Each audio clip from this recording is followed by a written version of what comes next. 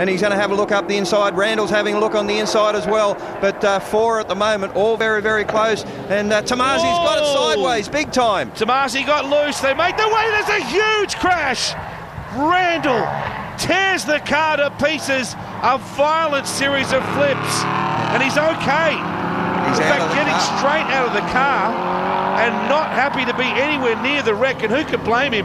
Tomasi running up to see if he's okay, and Randle pegs the helmet at him.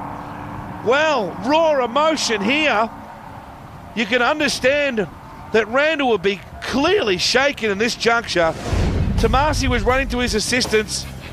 What a moment, Jeff. Yeah, now we'll just look at this. Tomasi gets it a little bit sideways, picks up the dirt on the outside, then the car jacks sideways. That's what's happened. The car's jumped sideways in the wet conditions. This has flipped Dean Randle over. Now you can see the strength of the SportsSedan. All the bits are falling off it, but look at the strength of the roll cage. Not a mark on the roll cage, and luckily Dean is okay. Look, obviously we're in front. We looked like we had the racing line. I obviously got a little bit taily.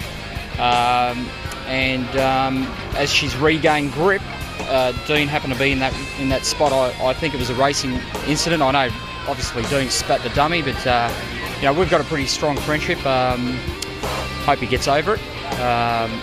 You must have been horrified to see the car take off like that. Oh, it was unbelievable. It was spectacular. I copped it on the just as I've started to slide rearward. I've just copped the underside of his tray, and I knew he was in trouble, so I'm out. I had the helmet off almost before the car stopped. I was unhitched, running full out. You know, obviously he was going to be on his roof or in some sort of trouble, and yeah, I think Dean beat me out of the car.